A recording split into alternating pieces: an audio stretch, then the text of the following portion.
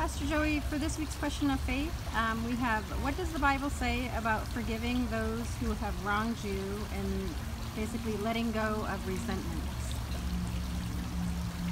Tanya, the Bible has a lot to say about what it means to forgive.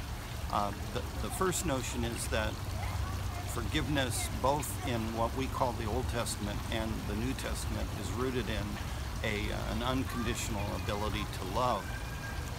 Next, specifically with regard to Jesus was asked this question, how many times do we forgive? And numbers mean a lot in the Bible. Do we forgive 7 times? And Jesus says 7 times 70, which is literally infinity. You never stop forgiving. The hard part about this, we're human, and it's hard to let go of resentment.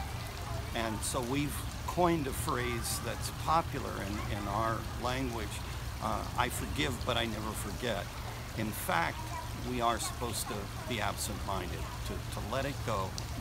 My sons say a phrase that I've stolen from that generation: turn the page and move on. And it's not always easy because people can be mean and hurtful, but I think turning the page and forgiving is an important act of faith.